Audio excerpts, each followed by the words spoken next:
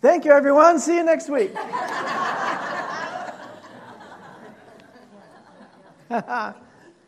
Boy, are we blessed. Wow. Thank you, thank you.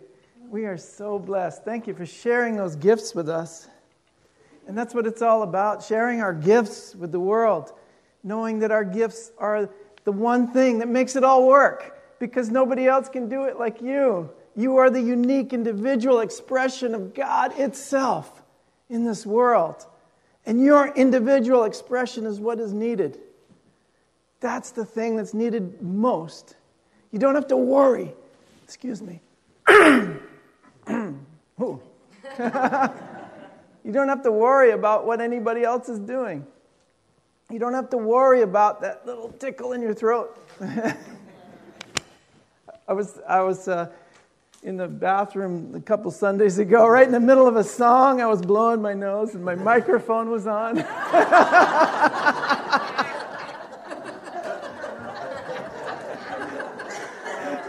And Jack was looking around.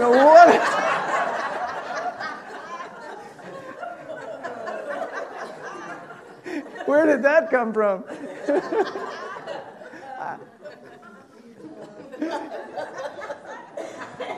So you have to be willing to be embarrassed once in a while. Just be yourself, be your authentic self, and don't worry about being embarrassed once in a while, because it's all temporary anyway. The thing that I really dedicate my life to is conscious contact, is remembering who I am, and using that as the way I discover who you are. The way I know my neighbor is to find out more about how I was created, that loving, beautiful spirit that created me. When I get in touch with that, that's what I'm going to see in you. And that's what I'm going to start to see everywhere.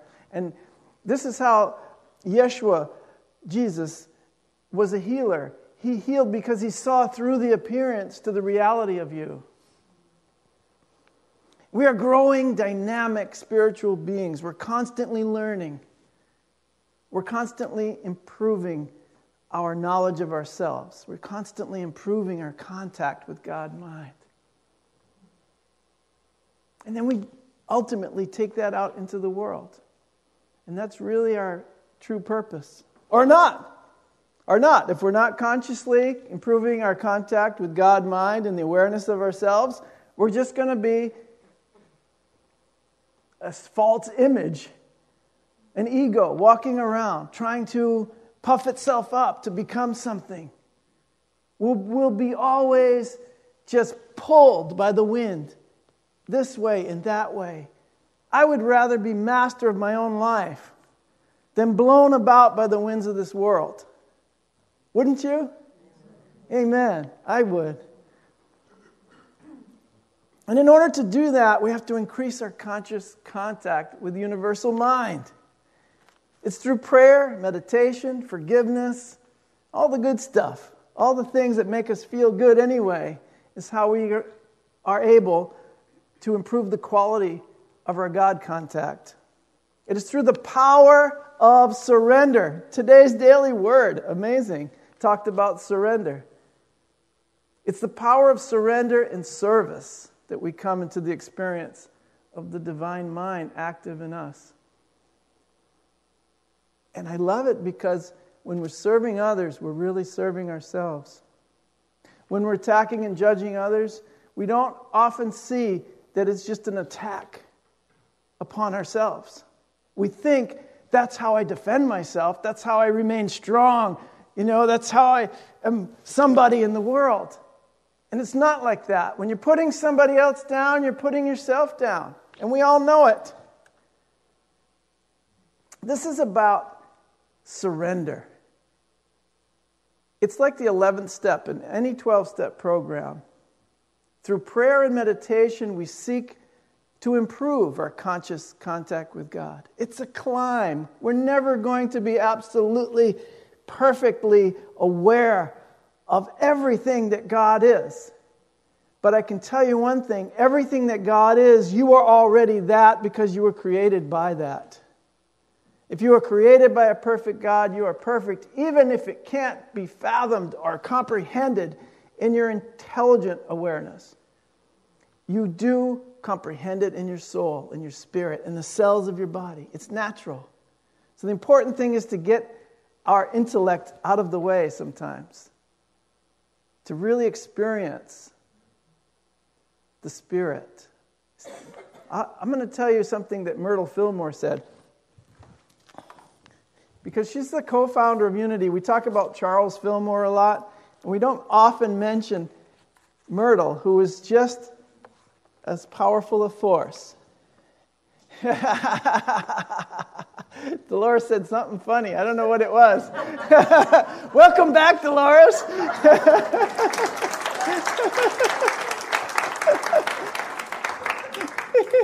Something like Myrtle was the heart and Charles was the brains.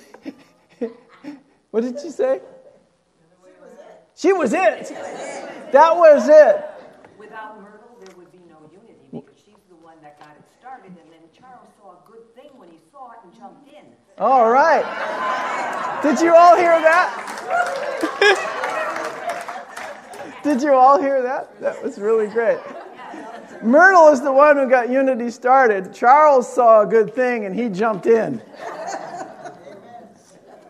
And this is the kind of idea that he jumped into. Spiritual understanding. If you would grow in understanding of spiritual things, you must become as a little child and let the universal spirit of good teach you. Do not strain your intellect in trying to understand the mighty questions of life. Wait until you have developed faculties that can comprehend them. And that's what a spiritual center is all about. It's a place where you can come and develop your spiritual faculties so that you can understand what is occurring in divine mind, universal mind. And we just have so much fun and we take so much joy in developing our spiritual faculties. And it's so great because we can be authentic. We don't know everything. We can make mistakes. We can be embarrassed sometimes. We can tell jokes. We can just be ourselves. I love that. We're not trying to tell you how it is. We want you to discover it for yourself because that's the only way you'll ever believe it, is to discover the divinity within you for yourself. The truth will always be the truth. You'll always be divine in nature. You never can change who you are. But thinking that you have changed yourself, you also think it's impossible to be divine. You think you were successful in separating yourself from God, and it's not true. You were not successful in that. The 11th step in the 12-step program is very simple. We sought to improve our conscious contact with God, the God of our understanding, through prayer and meditation, asking only for knowledge of His will, of its will, the will of God. Only, that's all I'm asking for, is knowledge of that will. And it changes the idea of prayer around completely, because I'm not telling the universe, this is the way it is, and I have to have it look this way.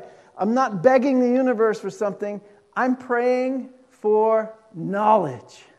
I'm praying to be enlightened. I'm praying to be illumined. I want my mind to be illumined to the truth. I want to understand and experience the truth in a real way that's deep down in the very core of the cells of my being. I want to know what the truth is. And that's the only way you'll believe it, is if it happens to you. People can tell you anything they want. You can read all the books in the universe. And some of us have. Then you can start writing them. But until you get it down in the depths of the cells of your being, you won't believe it. We're here to make God manifest in our lives. That's the only thing. See, the next part of that prayer is knowledge for the will, what the will of God is, and the power to carry that out. So I'm also praying after the knowledge that I have the strength, the fortitude to keep climbing, to carry that out in my life? Now that I have the knowledge, what am I going to do with it? That's when your prayer really gets real. Because you're going to be down on your knees and you're going to be saying, I need help. And guess what? Help is yours. Help is all around you, is within you and within everyone you meet. It's in everything. It's in nature. It's in the universe naturally. It's already there. Everything is God. Everything is a part of God. And so you could never be left out of that. What a divine appointment to make God manifest in our lives. Now that's living on purpose. If somebody asks you, what do you do? What's your job, right? What's your profession? My job is to make God manifest in the world.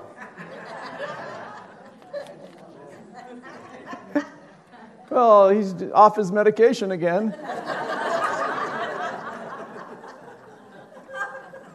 That's my profession. It was my profession before I put on the suit and got up here. It was my profession the day I was born.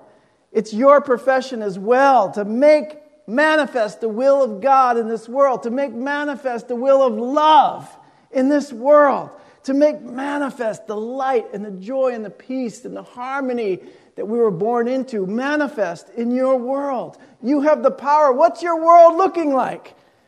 Because it's just up to you. What your world looks like is a product of what you think it should be. That's all. What is it looking like for you? Because you are in control. You have the power to make the will of God manifest. My job is to be the place where divine light of universal mind shines through in living color to illuminate this world. That's my job. That's my profession. Remember the scripture, John chapter 4, 1 John chapter 4. It says, as he is, so are we in this world. What is your experience? What is your notion of God? What is God to you individually, personally? When you pray, when you go into the depths of your heart, what is the divine to you? What does that mean? What is your experience of the divine? Whatever that is, so are you. You are that in this world. The biggest idea you could think of, that's you. Whatever God is, that's you in this world. As God is, Spirit is, divine mind is, perfect love is, so am I in this world. That's my profession. That's what I do. Doesn't have anything to do with a place. Doesn't have anything to do with what you seem to be doing for money, how you exchange in the world. If you are about your purpose, your job is going to be the divine light in that. Cindy knows this well because she walks around being the divine light in her world. And I see how she serves people. And it really touches my heart because it's just a very quiet way to go around being the Christ. And I see it in you, and you, and you, and you, and you, and in you, and in you, and in you, and in you. I see it. I see it happening. And in you. She's wearing it. And me, I'm doing it. Definitely. And Kathy. Thank you. Thank you. And you just have to be you. That's all you have to do, is be yourself. And be the place where the divine shines through in living color to illuminate the world. Increasing our conscious contact with universal mind is the fastest, the easiest, and most certain way to remember who we really are. It really is. Because, as Charles Fillmore repeatedly said, probably got it from Myrtle, divine mind is our only reality. Divine mind is our only reality. Everything else is illusion. Everything else is an error of thinking. It's a fixation on sense consciousness. Divine mind is our reality. You've made an image of yourself. You continue to believe in that image. And if it's not divine mind, if it's not perfect, that image is wrong. And you need to keep climbing. You need to keep moving up in your consciousness to get a better view of who you are. Do you ever look in the mirror and say, divine mind is your only reality? You ever look in the mirror and say, good morning, God? Oh, that's blasphemy. No, I'm separate. No, I'm a little human being. I've done all these things, or I haven't done these things, and this is me, and this is my life, and this is what I look like. No, look in the mirror, see the light that's in the mirror, and just tell yourself, you're the light of the world. Get out there and be the light of the world today. Just do that. You can talk to yourself. It's fine. Nobody will think you're off your medication. If they do, too bad. Yeah. I love it. Of course, they always lock up and I'm not going to get into this. But that's what they always do to the prophet. You always kill the messenger. You crucify the messenger. But again, this is why Yeshua was such an important way shower for us. Because at the moment of his decision, his disciples were saying, you can't go into Jerusalem. They're going to crucify you. He's like, talk to the hand, dude. Talk to the hand. This is my divine appointment. I'm going to do what I have to do. He actually said, get thee behind me, Satan. But that's biblical stuff. Today we say, talk to the hand, dude. That's what he was saying to Peter, who was like his main man. He was like, he was. Hey, come on in. That's okay. Come on in. Because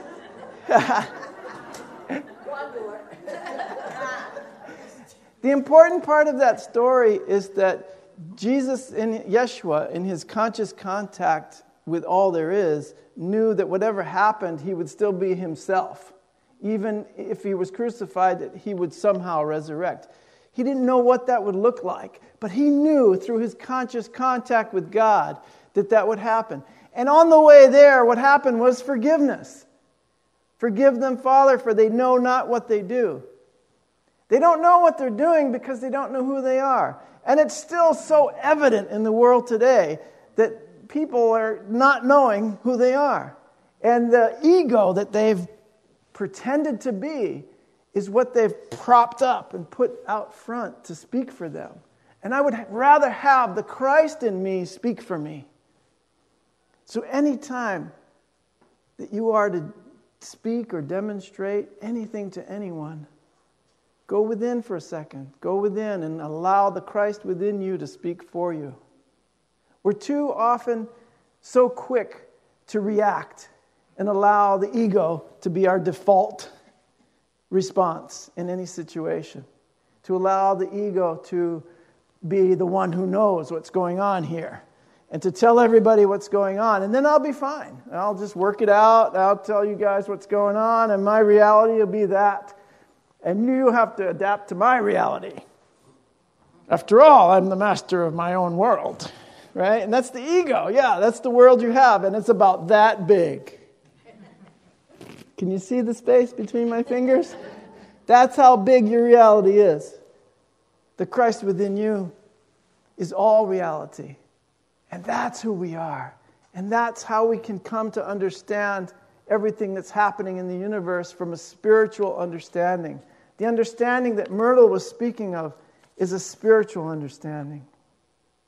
And that understanding, you let the mind of which was in Christ Jesus, Yeshua, I call him Yeshua because that was closer to the right pronunciation. Let that mind which was in him also be in you. It's another scripture from the Bible. For finding himself in the form of God, he thought it not robbery to be equal with God. Now, these scriptures have been around for a long time, and they speak of a pretty direct experience of conscious contact.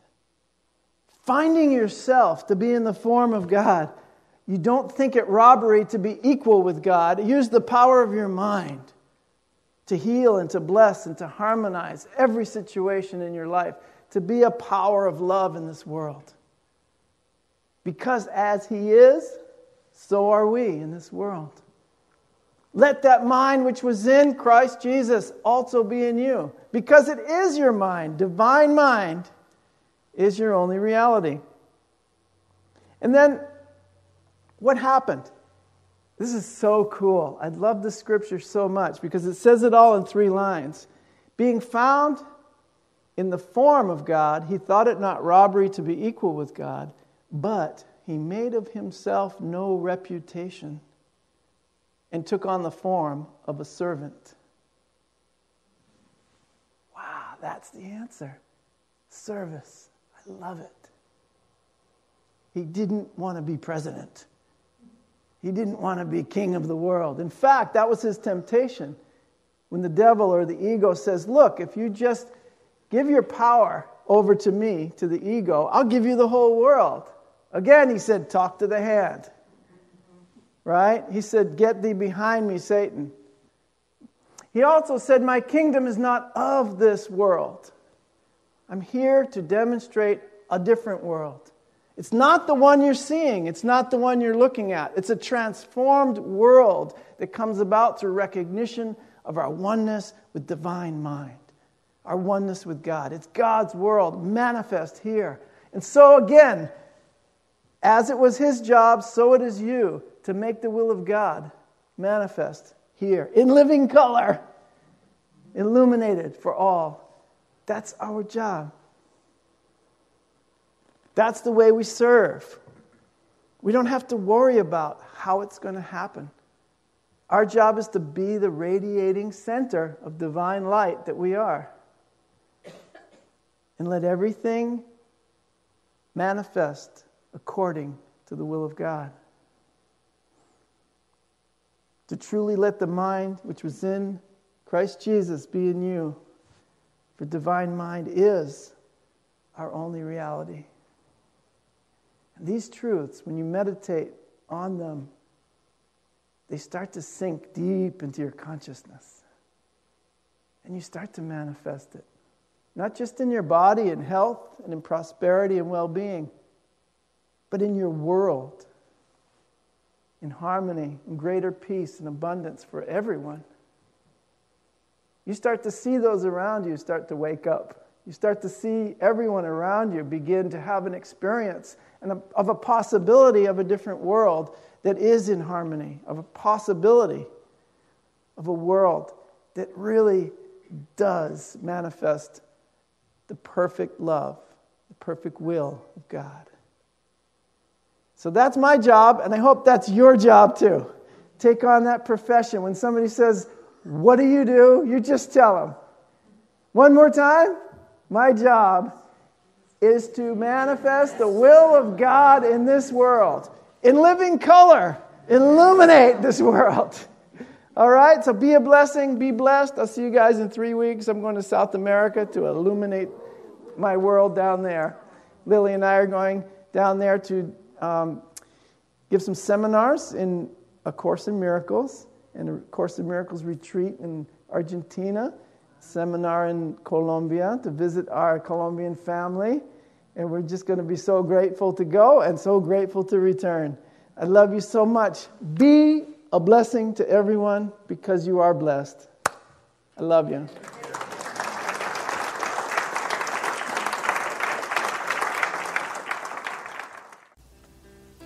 You have been watching the message from our Sunday celebration service here at Unity on Cape Cod, providing a positive path for spiritual living. Please join us every Sunday morning at 10 a.m. at 147 Walton Ave, Hyannis, Mass. And visit us online at www.unityoncapecod.org.